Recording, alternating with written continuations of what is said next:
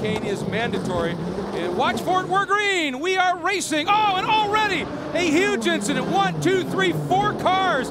A huge, including our double defending race winner, the Falcon Tire Porsche we're on board with, and a huge shunt. And I'll be honest, Jeremy, it happened so fast, I have no clue what happened. Suddenly cars were just everywhere. I don't know, we'll have to wait and see. Well, Jeremy, we're going to take a look and see if we can suss out what occurred here. And there he is, Tucker right down at the bottom of the screen, in and amongst all those other cars. Oh, there is damage. Yeah, now watch this, Jeremy. Yeah.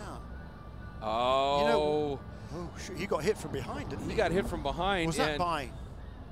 I'm not sure who that was. I think that was one of the extreme speed cars that hit it. It could be, but the problem is I think somebody nudged that tire barrier as well. Well, you know, coming up was right there, that tire barrier. Somebody hit that. But that, wow. What a disaster. I mean, we talk about the dramas here being down at turn 1, not before the green flag.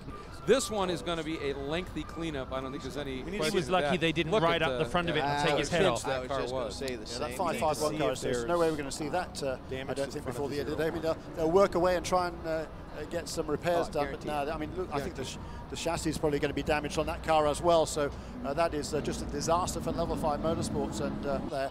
And this is a look we haven't seen. There we Watch go again. This. Yeah, you Boy, see, slow start. Yeah, you've got to assume that the green flag was out. Chris Dyson got on the throttle. We can't see whether the green flag was out, so whether he jumped the start or not, we don't really know. Now we go on board, I think. This is Anthony. Look, now watch that puff of smoke, too. Lazar can hear it. He'll be able to hear them saying green, green, green over the radio. You can see the guys on the outside going, so he does the same thing.